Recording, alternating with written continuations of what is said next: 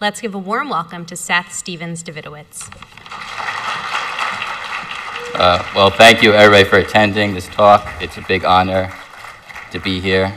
A lot of my friends would probably laugh at the idea of me being a sex expert, but and this talk is about what we can learn about human sexuality, about what people really want and really desire from new internet data sources. So the problem with learning about sex traditionally is that people lie to surveys. So if you ask people questions about their maybe more embarrassing or uncomfortable topics, people are going to try to make themselves look good. They're going to lie and move in the direction of the socially acceptable answer. So to start, let's just ask, how frequently do people have sex? Kind of a basic question about human sexuality. How often do people actually have sex? And if you ask surveys, you get some different answers. So if you ask heterosexual men, how frequently do you have sex, heterosexual sexual encounters, they say they have sex 2 to 3 times a week, and they use condoms 20% of the time. And this adds up to 1.6 billion condoms every year in the United States in heterosexual sex, according to men. If you ask women the exact same questions, do the exact same math, they say they use 1.1 billion condoms every year in heterosexual sexual encounters. And as you can see, these numbers should be equal, right? If everyone's telling the truth, heterosexual men and heterosexual women should be using the same amount of condoms in sex, but they're not. So somebody isn't telling the truth. Who is telling the truth, men or women? Neither. It turns out only 600 million condoms are sold every year in the United States, according to Nielsen. So basically, everybody now is lying about how much sex they're having. It's just men are lying a little bit more than women are lying. And I think this kind of shows my basic point, which motivates my research, is that you can't really trust surveys on these topics. People are going to feel pressure to give a socially acceptable answer.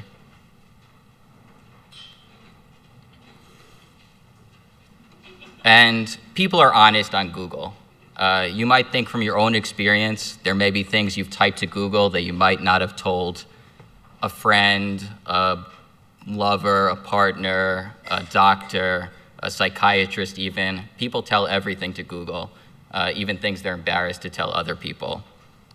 And you can see this in the data. So another one is if you ask people, do you watch porn? Only about 25% of people in the United States say they watch porn.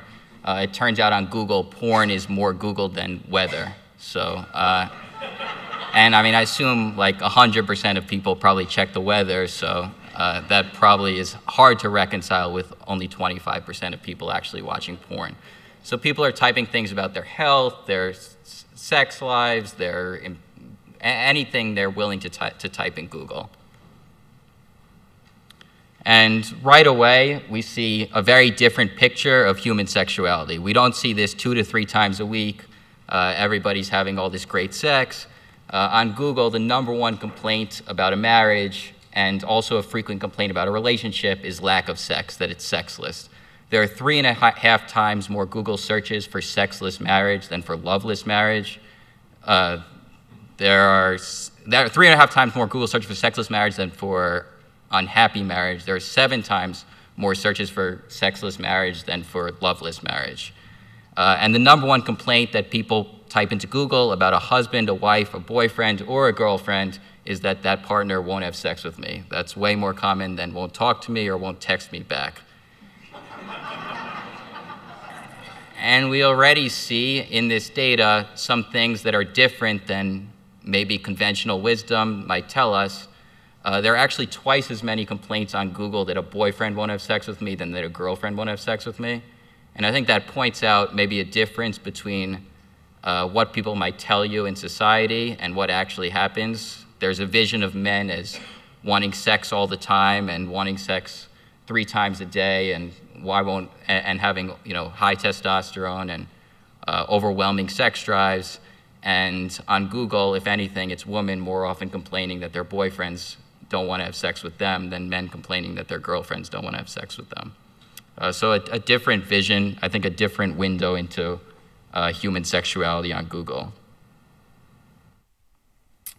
So the first thing that we see in Google searches is that there's a lack of sex. Why is there so little sex? I think one reason that is also apparent in internet data is overwhelming sexual insecurity. You didn't need me, a data expert, a sex expert, to tell you that, no, that's true. Based on the JCC, I'm a sex expert. So you didn't need me to come and tell you that men have insecurity about the size of their genitals. That's probably well known in contemporary society that that could be an issue and a concern that men have. But I think it is staggering the degree to which men Google questions about their penis and how to make it bigger and whether it's small. The number one Googled body part by men is their penis. They Google more questions about their penis than about their lungs, liver, ears, nose, throat, and brain combined. For every 100 Google searches men ask about their penis, they ask 5 about their brain. Men ask Google more frequently how to make their penis bigger than how to tune a guitar, make an omelet, or change a tire. Men's top question about the side effects of steroids is not anything about the health effects, but whether it may make their penis smaller. And my favorite one is questions about aging. There's a lot of anxiety on Google around the aging process, not surprisingly. And men have questions that, as they're getting older, is their IQ getting lower? Is their blood pressure getting higher? Is their metabolism getting slower? But all of them are paled in comparison to the number one question men have about the aging process, which is their penis getting smaller? So, and then this is not really necessarily related to insecurity, but just another fact, interesting factoid. One of the top questions about a penis on Google is, how big is my penis? Which is, I think the point of this is really just that people are weird, because it's not obviously clear how Google would give the answer to this question, but that is very frequently asked by men.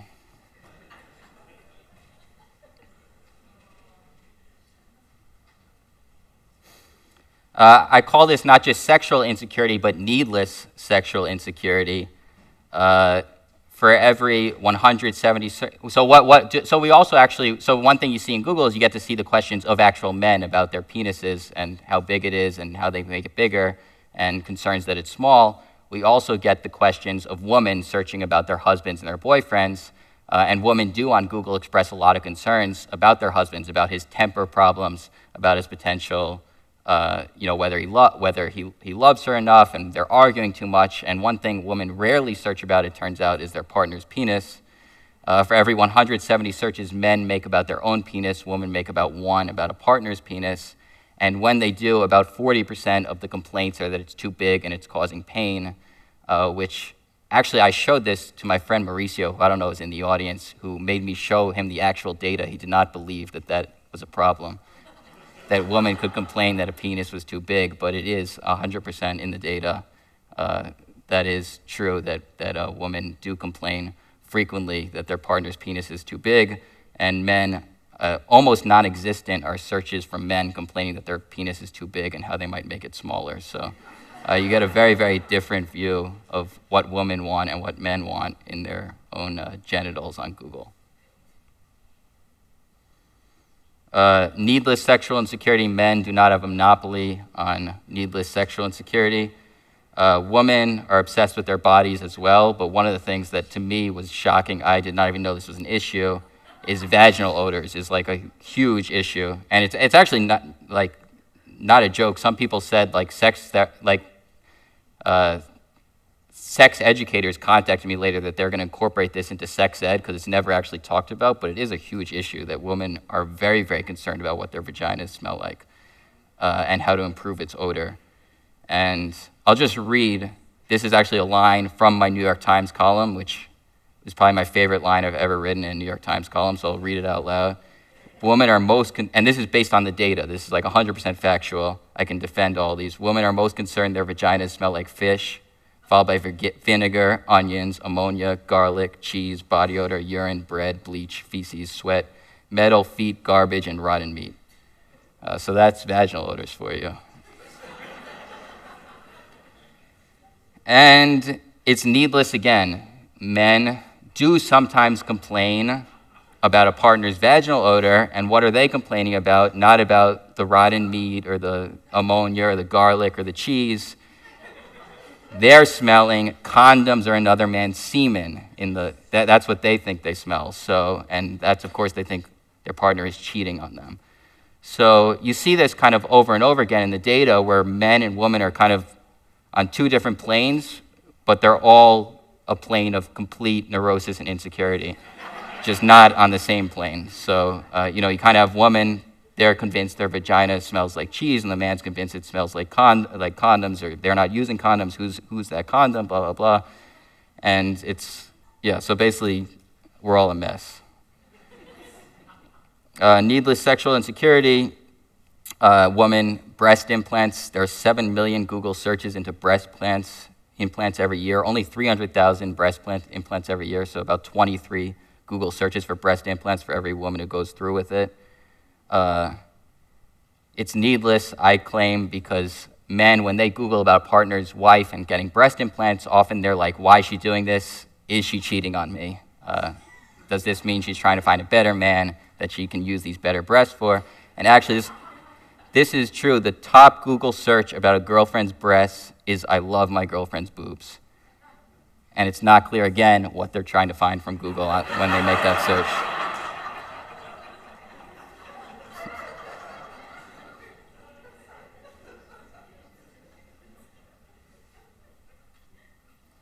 So I think these two facts you get from the Google searches is one, this lack of sex, which also you see in the condom sales, that there's huge complaints that people aren't having sex, they're in a sexless relationship, their boyfriend won't have sex, their girlfriend won't have sex, their husband won't have sex, their wife won't have sex. And then number two, you have this massive insecurity around people's bodies. And I think those two findings may be related. Maybe if we worried less about sex, we'd have more of it, is one of my conclusions from this data. I think that's the beginning of the types of things that we can learn from new internet data sources, a lot of new windows into human sexuality on questions where we've maybe been getting misleading information from surveys. So this other study I did is how many men are gay. And if you ask people in the openly gay population, maybe surveys or also Facebook profiles where people say they're interested in men or interested in women, about 3% of men say they're openly gay, tell other people that they're gay. And another huge fact here, striking fact in the data, is there are huge differences in different parts of the country in the size of the openly gay population. In places that have high tolerance towards homosexuality, places where support for gay marriage is very, very high, there are many more openly gay men than in states that are intolerant towards gays, where support for gay marriage is very low. So in California, where support for gay marriage is among the highest in the country, about 4.5% of men are openly gay.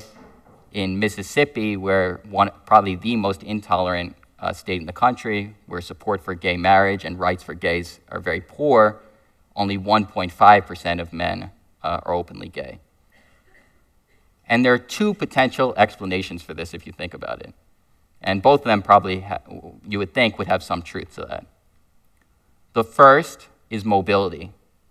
So gay men who are born in Mississippi or born in Alabama or born in Tennessee or born in Kentucky, born in places where it's hard to be gay, are going to move out to California or Massachusetts or New York. So there are legitimately going to be more gay men in these states just because people move there. And the second is maybe the closet is playing a role, that maybe it's not true that only 1.5% of men in Mississippi are gay. Maybe they're not telling surveys this and not telling Facebook this. So the idea, and I want to kind of just emphasize just how much new information there is in online data. we can actually answer a really difficult question like this or get some real clues into it. So the first place we can get clues is with Facebook data. Facebook actually, if you could think about your profile, they ask you your hometown and where you currently live. So they ask you where you came from and where you are now, and we can actually see how many gay men move out of intolerant parts of the country into tolerant parts of the country. And when you do that analysis, you see that there clearly is mobility. There most definitely are gay men who move out of Mississippi into California, and very, very few gay men born in California who move to Mississippi. So this is explaining some of the difference, but when you do the math, it can't explain nearly all of it. It can only explain a small percent of the difference. So this suggests that actually there are a similar number of gay men in different parts of the country. And the next way to test this, and again, I want you to emphasize just how remarkable this data is relative to what we've been using in the past. Like, we didn't used to have data like this. We can actually see the porn searches in different parts of the country and see how much gay porn is being searched in different parts of the country. And you see there is more gay porn in parts of the country where there's more tolerance towards homosexuality. There are more gay men in San Francisco than in Jackson, Mississippi, because gay men have moved there.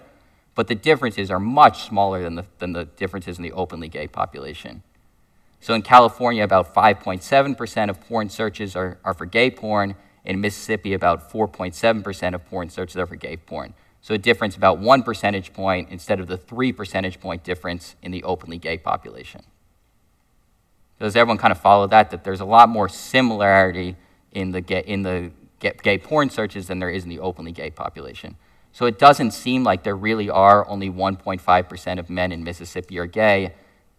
It seems pretty clear that closer to 5% of men in Mississippi are gay, and that they're just not admitting it. They're not openly gay. They're in the closet to some degree. And the evidence gets stronger for this. The number one question, that Google question that starts, is my husband gay? There are 10% more searches for is my husband gay than is my husband cheating, and about 8 times more searches for is my husband gay than is my husband alcoholic or is my husband depressed. Which actually, if you do the data, I think, I want to show that there is a point to these searches, but I think women are too concerned about their husband's sexuality and not concerned enough about his mental state, because there actually are a lot more depressed people than gay people. But so women's priorities are a little off. But that said, if you there probably is some signal in this that women have seen maybe a porn site on a computer or a certain email that makes them think that perhaps their husband is gay. So there's probably some information of this. And you look where are these searches concentrated. They're overwhelmingly concentrated in parts of the country with high intolerance, which I argued earlier, there are a lot of gay men in the closet. So they're really high in Mississippi and Alabama and Tennessee and Kentucky. In 21 of the 25 states where the question, is my husband gay, is most frequently asked, support for gay marriage is below the national average. So I think this really adds another piece of evidence that there are a lot of gay men in intolerant parts of the country that remain in the closet. There are other ways to kind of get more information on this. And again, I just want to emphasize just how much information there now is online in digital data that we just never had before. So I scraped Craigslist. On Craigslist, there are casual encounters where men can meet other men online, kind of anonymous sex. And these are higher in intolerant parts of the country, in Mississippi and Alabama. There are more casual encounters, which you might think is more likely if you're closeted and you're not really looking for an open relationship. There are some other interesting things in the data. The number one Google search after gay porn is free gay porn, by people who, like, that kind of makes sense. But the number one search besides free gay porn, after gay porn, is gay test. And that's really common in Mississippi and Alabama and Tennessee. And you can kind of try to think of the mindset of a man that searches gay porn and immediately afterwards, or 5 minutes afterwards, searches gay test. And you can kind of think that maybe they're a tortured soul in some degree, because it's pretty, I think, probably sad search, that you're trying to figure out if you're gay, or probably trying to convince yourself that you're not gay after doing that, after the gay porn. So when you put together all the math, I argue about 5% of men are gay, about 30% of gay men in the United States are still in the closet, deep in the closet, and about 75% of gay men in Mississippi are still in the closet. So, there's been a lot of progress on gay rights and stuff, but it's still, there's still kind of a long way to go, I think.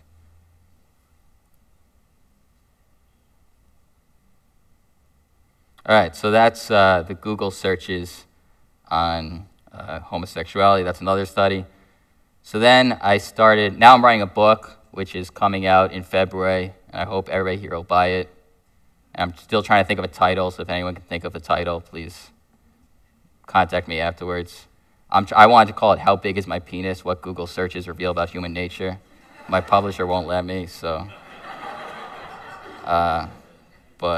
And they say, like, it can't be in an airport if it's called How Big Is My Penis? Like, you can't sell it in airports, and that's where most of the books sell now, so.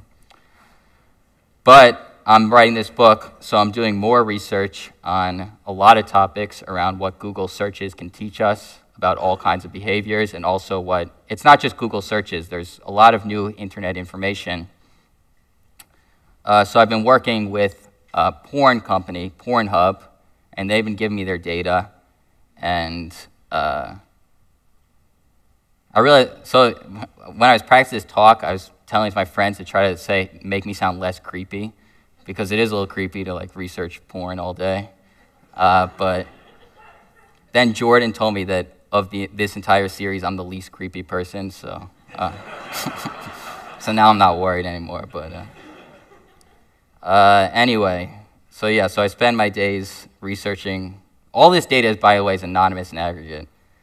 So researching porn searches that I got from Pornhub, which is very, very interesting, and you can learn a lot about human behavior. You have to be a little bit more careful here. So the evidence is that like pretty much every man now watches porn, but only about 20% of women do. So it's a little bit, you can't maybe learn as much about women because it's only a selected sample of women who watch porn, which is a little bit smaller. But one of the first things I did with this data was to compare what men and women look for in porn. So that what searches tilt towards men and what searches tilt towards women. And it really is amazing. There are like two different brains, like the male and female brain when it comes to sex, very, very clearly. Men are much more visual. So the searches that are male are almost all about something, the appearance of a woman. Women are much more about the stories or the emotions behind the act. Very rarely about the appearance of the people in the act. So like almost very, very different. But another thing that's striking is even within these searches, there's huge variation in what men and women look for. So like there really is a taste for everything. Men will sometimes look for a tan woman or a tan man, and also look for a pale woman or a pale man. They'll look for tall and short. They'll look for skinny. They'll look for overweight. Like something like 5% of male searches are for like obese women on porn sites. So there really is like a lot of very, very huge variation in men's taste, but it's almost all focused on the appearance in some way.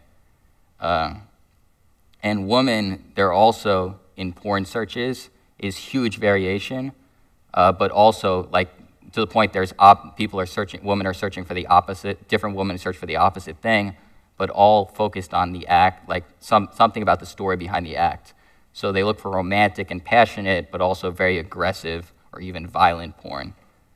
The number one most shocking thing I found in porn searches, which is a little politically incorrect, so I probably shouldn't say, but I'm going to say it anyway, is that 19% of female searches on porn sites are for gangbangs, which is like a group of men having sex with one woman. And really politically incorrect is that rape porn is way more common among women than men. It's actually kind of surprisingly common among women, so violence and rape and stuff like that. Again, when you look at porn data, you notice a pretty huge difference between maybe what people wish their desires were and what their actual desires are. And obviously, I'm not saying that makes any of this stuff okay, but it's just in people's brains, particularly when they're online and by themselves, people are really, really weird. The basic lesson of porn is however weird you thought people are, they're a lot weirder. And yeah, so that's male versus female desires. How old women look in porn videos watched by men.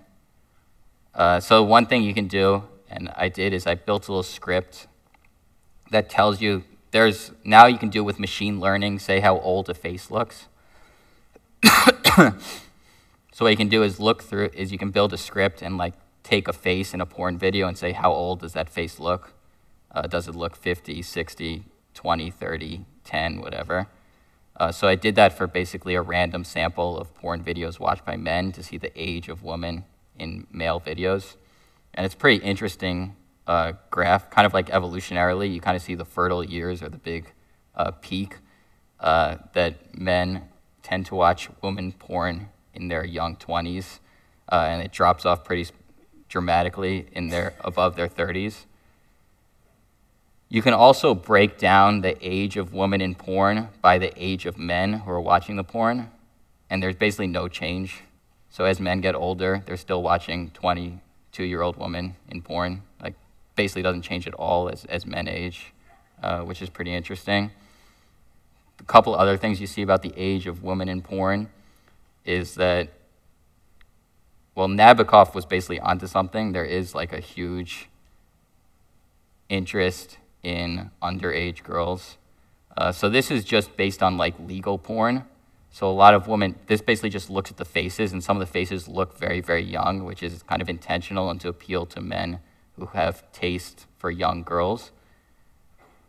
Also, about 10% of male porn searches are for underage girls, so there's kind of a huge demand for young girls, which isn't really talked about except by Nabokov, but seems to be perhaps a surprisingly and disturbingly large popularity. And then there's pretty much a fringe and weirdness at every point. There are like 1% of searches are for granny porn or mature porn, even by young men, which surprised me as well. So that's the age of women in porn. I think another big theme of porn that comes out over and over again is that, so like the main theme of porn data is that people are really, really weird, which I guess I said earlier, but it really is true. And one of the weirdnesses you see is the amount of men who seem stuck in childhood in some way, which is, like, comes across basically in many, many different ways. Also, the Google searches, when you talk about, well, when women talk about husbands' fetishes, a couple that they report among the top are their husband wants to wear a diaper and wants to be breastfed, which is childish, right? And you kind of see these things happen over and over again where men, in some degree, are stuck in childhood. So this kind of shows that this is all Google searches about various cartoons, and basically porn has captured the cartoon market to some degree, where a common search for Scooby-Doo now is Scooby-Doo porn, and I think it is not a coincidence because it comes up over and over again that men to some degree get stuck in childhood. I think this is not just like a random quirk of cartoons. I think that seems to happen a lot. And I think it also comes up if you take the occupations of women in porn watched by men. The number one occupation is babysitter porn, which I think, if it wasn't for the cartoons and the diapers and the breastfeeding, I'd say that was just a coincidence. But I think when you put all the information together, I think you start to see kind of an idea that lots of men may be in their sexual quirks or fetishes stuck in childhood in various degrees. So looking for babysitters or teachers. And this happens, this is breaking down the top occupations in porn watched by men by different age groups, and babysitter is the top one for every age group, so it doesn't seem to stop as you get older. And that's true of cartoon characters and lots of other things. So I think there is definitely there is some weirdness going on around men and childhood in sexual desires, perhaps larger than we previously realized. The age of men in porn, I did the same thing for women. I think a couple things stand out. Women are much less likely to have very, very young or very, very old preferences. It's much less like humped on the 20 to 30-year-old group. It's more 20 to 40-year-olds. But that said, women still are predominantly into younger men, like visually. Like 22-year-old men are hotter to women than 40-year-old men or 33-year-old men. I didn't know that was true and hope that wasn't true, but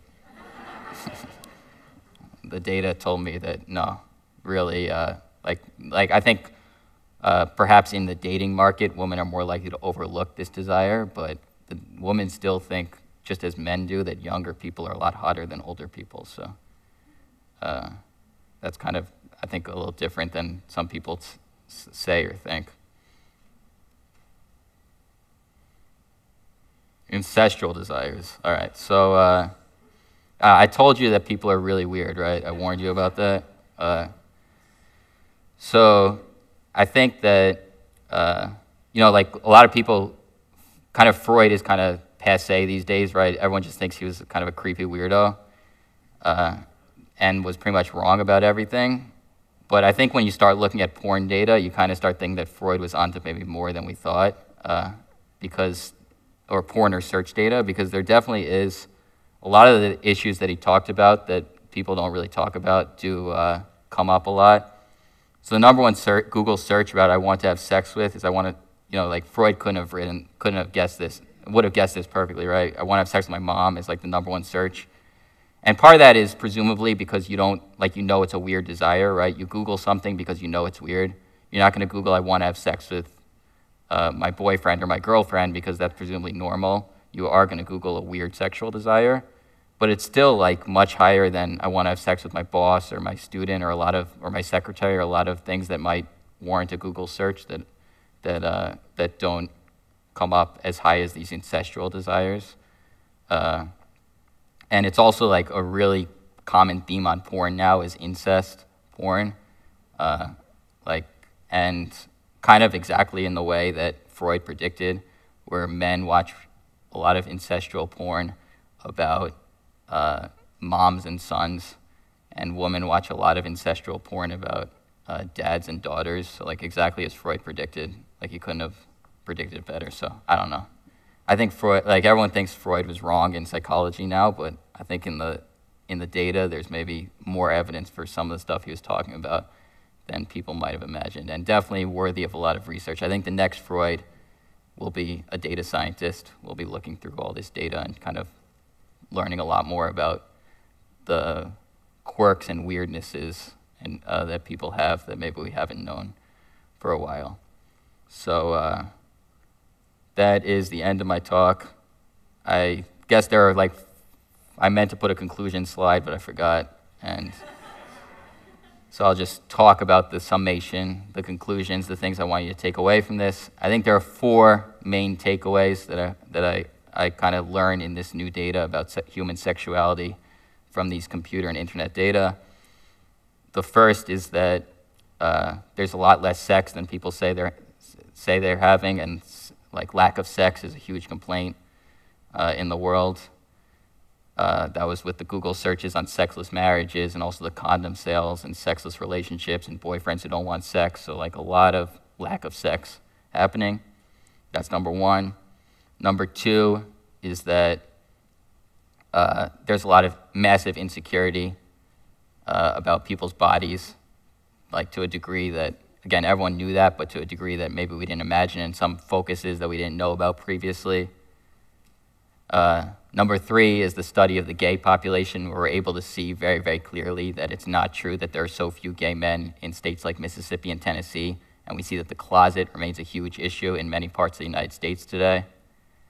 And number 4 is with this new porn data that people are really, really weird, and that we're able to see in very, very different ways how they are. And there's been a lot more research that I've done. These are kind of the things I want to emphasize in this talk. but I think I'm now going to open it up to questions about either the stuff I found now or maybe questions you might have on other things I found. So Jordan has a microphone, and she's going to pass it around. There are microphones on either side of the aisle. First question is on your left. Yeah, quick question. How do you get your data? From Google, or do you? No, so this data is actually public. It's just a lot of people don't realize it. And you have to there are ways to get better data, but that I've been doing for a while that I talk about on my website, but you can see the data. And again, one thing to emphasize, of course, this is all anonymous and aggregate. So it's not like anybody's looking through a particular search. This just puts together all the searches in Mississippi or Alabama or Tennessee. But it's Google Trends is the main product, and there's also Google AdWords. The next question is right over here. I'd be interested to know if you did any research worldwide, what would this research look like on the equivalent of the Google of China, or perhaps Google in South America somewhere? France. I'm just curious of how the people would come back with all of their statistics and how it would relate to the United States. Yeah, that's a really great question. I have started to look about that. I have started to look at that a little bit. China uses Baidu, which is a little bit hard to get the data, but the preliminary stuff I'm finding is that things are actually very, very similar around the world. That if you do, that for example, something like men being into images and women being into more stories or emotions seems to be universal, which maybe because it's biological. But I think there's definitely more to be done on that, and probably if you buy my book, there's probably going to be a lot more on that. So. The next question is down in front. Thanks. Thanks. This is a two-part question. The first is, did you control your data for unique users rather than just aggregate query? Because insecure people might search a lot more about the size of their penis. And then the second question is, given that the vast majority of women in porn are in their 18s to 24s, would it be better to control the graph for the age of the women in porn so that you can actually see the relative ratio of people who watch it? Thanks. Great question. So the first one is no, that just information is not, the information that Google gives does not control for individual person, so we don't know. I think that probably when we're talking about millions of searches, it's not one person searching a million times. And if it's like a bot, they'll kind of take that away. So it probably is more universal, but it's definitely biased towards people who make more searches. And I also did do the porn analysis by actual female age. It's very similar, but of course you don't have the under 18 because they're illegal. So one of the reasons I want to do the actual machine learning is because you can see what people look like versus what their age is, which may be more relevant for male preferences. But it's also similarly very, very young. The next question is right over here. I have a question about how you get your demographic data. How do you correlate the searches with the demographics, gender, or I don't know, do you have age or? Yeah, so the porn data is based on Google Analytics, so it's probably not perfect. Nobody knows for sure how old you are. On the internet, you might be a dog, but you can kind of see the guess they make about you, and usually it's reasonably accurate and probably isn't biased in some systematic way, but yeah, it's a guess.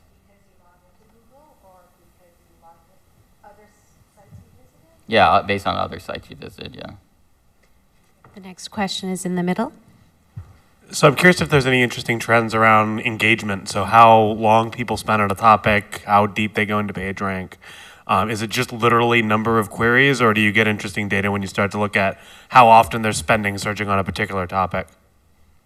Yeah, I don't have that data. Google Trends or Google AdWords doesn't make that data available, but I'm sure there are interesting things on that, but yeah.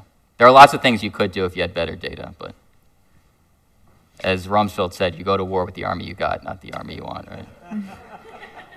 The next question is right over here. So just as the 19th century information about sexual perversions, as they tended to call it then, was focused on people who were aggregated in places like mental institutions and seeing shrinks, how do you explain or sort of enter the question of how representative this stuff is that you're seeing in the searches of aggregate people? I mean, obviously, if there are only so many condoms being sold and we're overstating that by a factor of 3 or 4, that's an easy question to answer. But when you go into the porn preferences and stuff, do you have a way of thinking about that to pull out the super fetishists or the ones who really want to spend all their time in this mental space of searching and thinking and fantasizing? Yeah, I think that's a great question. I think one of the advantages of this data is relative. As you said, because people are so hesitant to talk about sex, the main approach to learn is something like the Kinsey survey, which is of prisoners, predominantly and prostitutes, which probably isn't a representative sample, but a very honest and open sample. So you get things like 10% of men are gay, which I think the data shows definitely 10% of men are not gay. It is more than the surveys tell you, but it's more about 5%.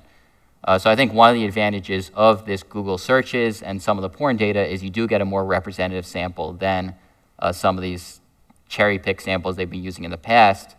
I think for Google searches and for Facebook, they're so universal that they are pretty close to representative and will be in the future.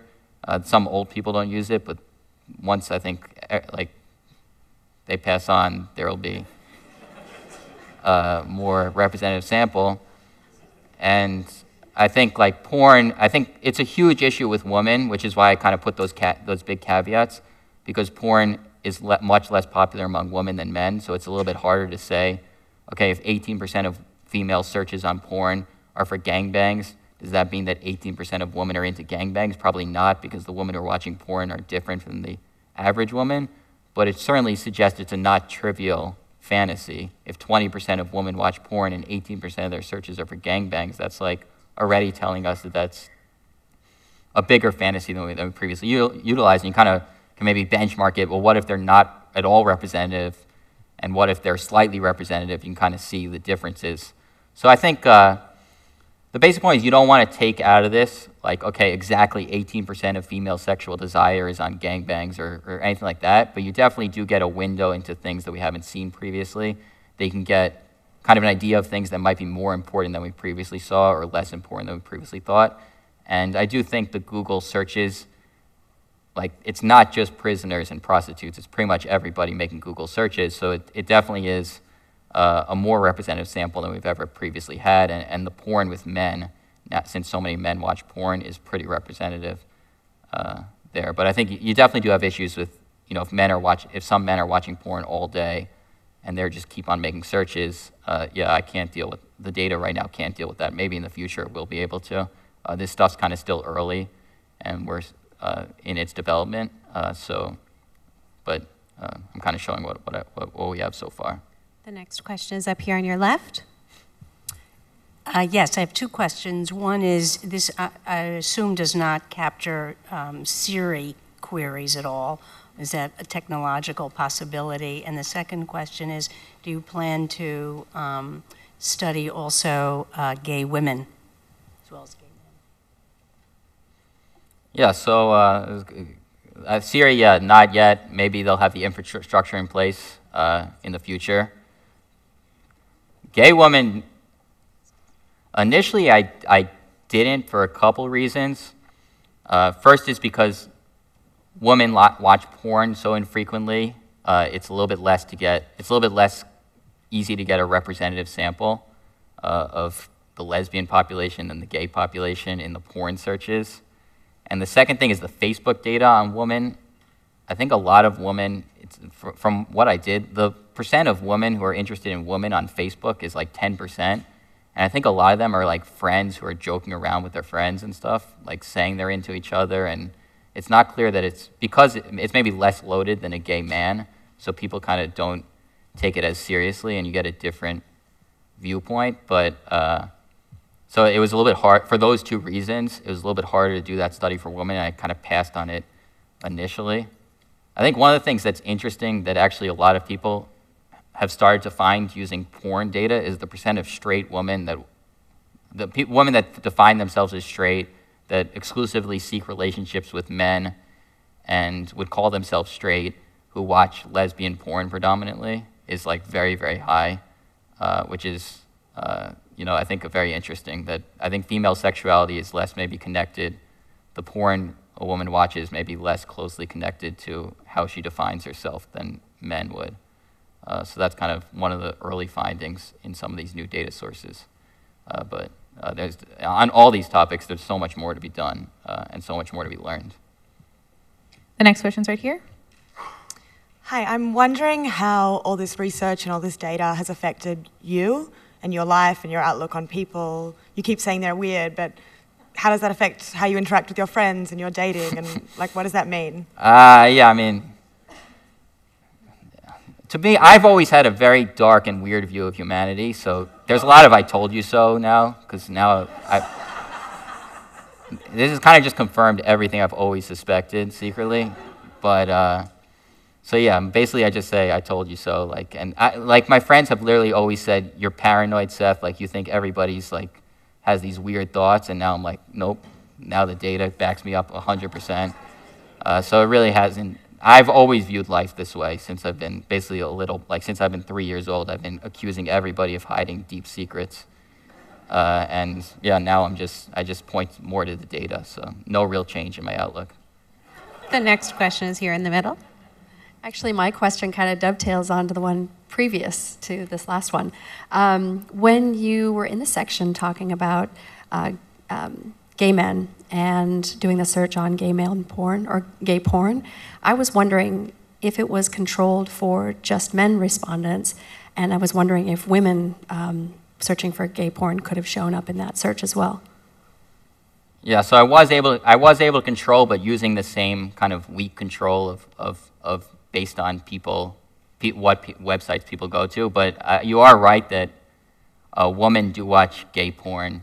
That is a common, one of the more common searches and views of women on porn is gay porn. But the numbers that we're showing are estimates of the male population, but maybe a little bit off because it's not perfect. So, but yeah. Right here is the next one. Yeah, I was just curious for the first part of your slide, if you think there's any correlation between the lack of sex and then the insecurities, if what people typically search after they search like lack of sex, what their next search is, kind of akin to what you mentioned with like, is my husband gay? And then, or like the gay test, like shortly thereafter, sequentially, if there's a sequence that you find that people typically do in the research you've done. Yeah, so I didn't look at that. I guess in some sense, if that theory is right, it wouldn't be, if a woman's searching my husband won't have sex with, if a woman's searching my boyfriend won't have sex with me, you'd want to see the boyfriend searches maybe, right? And he'd search that his penis is too small or whatever, but yeah. I would think that you would have like maybe in the back of your mind like a particular reason, right? Like when you search on WebMD, you search your symptoms and then you think like, oh my gosh, what if it's this, right? So you have your own kind of mental leap that you're taking on your own. I'm just curious if the data was something similar. No, I didn't. It's a good idea. I didn't look at it. I think it might be that I said that I think that women, for all their concerns about, like I think there is some information in their searches that their husband's gay, but they probably maybe overdo it with the is my husband gay searches. That might be related also to the lack of sex, where maybe there are other reasons that a husband isn't interested in having sex and women maybe immediately assume that he's gay. That could be related as well. I don't know. It's definitely an interesting area. I hadn't done that, but it's definitely something somebody should do. Or yeah, it's an interesting idea. The next question is on your left. Hi, my question. So a lot of this data kind of points back to items that, they're very sensitive and very personal. You made a comment earlier about how, one teacher said she was going to start incorporating this information on Google searches into her classroom. I'm wondering if you're going to do anything to elevate kind of the platform for this data on a bigger scale, aside from your book, to kind of make this information public knowledge. Yeah, well, I mean, that's kind of why I've been writing these New York Times columns instead of academic papers. So, because I kind of have been like, I do want people to know about this stuff because I do think it is important, and you are getting into parts of the psyche that we don't usually talk about. I did another one on depression and lack of therapy usage in some parts of the country. A lot of men in the South suffer from depression but don't see therapists, and you can see that very clearly in this data. So it might be good for men to know that they're not alone in that suffering and a lot of these sexual stuff. But yeah, I definitely am trying to get this out in the public arena. Doctors have also contacted me that they're going to talk more about, like when they're talking to their patients, bring up some issues. Like even those random thing, why does my husband wants me to breastfeed him, which is like 10 times more popular in India than any other. This actually is an interesting one with the differences in countries. My husband wants me to breastfeed me is like 10 times more popular in India than any other country, and I have no idea why and can't figure out why. But some people in Indian doctors are now going to they had no idea, but they're going to start talking to their patients like you might get this desire when a woman has a kid to be breastfed. And like that's not something that they didn't voluntarily bring up, but kind of talking about how that's something that it seems like from this search data a lot of people have. So I think that use case is potentially very powerful, where there are things that insecurities or desires that people have thought are very, very, that they would assume they're alone in that, and now maybe they can learn they're not alone. I think, it's not just, and part of it is the research, but I think also just the web helps because, like, I kind of made light of, like, the vaginal odors thing, but it's a serious issue. And when you see the searches that come up, it's a lot of, like, the message boards, it's a lot of young, like, teenage girls, and they're really panicked, like, that their life is over, that this is, like, a huge issue in their life, like, and it's something that nobody talks about or nobody would ever have talked about. And now they get to see the internet, and they get people to tell them, and they see that, oh, no, they're not the only person in the world who's ever been concerned about this. And that is, I think, a very powerful thing that we haven't previously had, that I think a lot of people's, like, weird insecurities or when people think their life is over because they have some insecurity about something, they can learn on the internet that it's not. So I think that helps. But I think also, I am hoping that, through some of this popular writing, that doctors or sex educators will kind of incorporate some of this to maybe bring up concerns that they didn't know were big deals before, but are big deals. So, yeah. Thank you. I think, do we have any other, we have one last question all the way at the top. I will go get it. Afterwards, I welcome everyone to join us for a reception in the atrium. Seth will be there. Do you want to just step into the aisle? Maybe meet me halfway. You can. Thanks. Last question. So going back to one of the earlier slides, which said, my boyfriend won't have sex with me, my girlfriend won't have sex with me.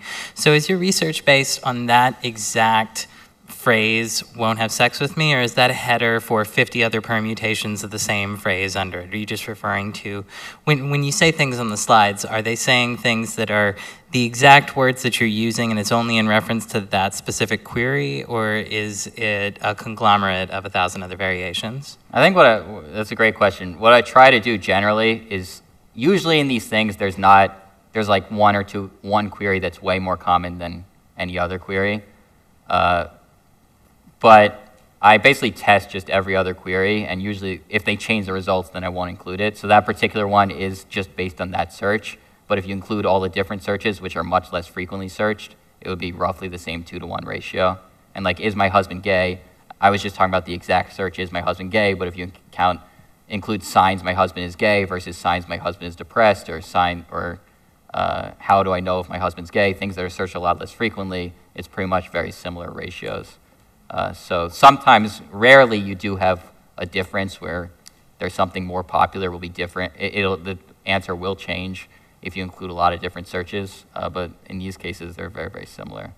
But it is like kind of one of the issues you definitely do have to consider with this. And it's kind of another issue is that a lot of people are critical of this data for that point. They're like, language makes such a big issue, and this data is useless for that point.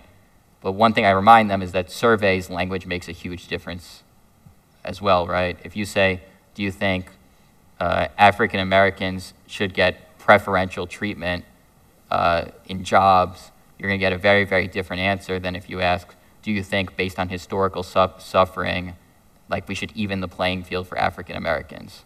So you get totally different survey answers on those questions, the percent who say that. So there's always been issues with language in research, and they're not fully developed in this new area of research. But basically I try to just, include all the different searches if I can. Thank you. Thank you so much. Thank you, everyone. Thank you, Seth.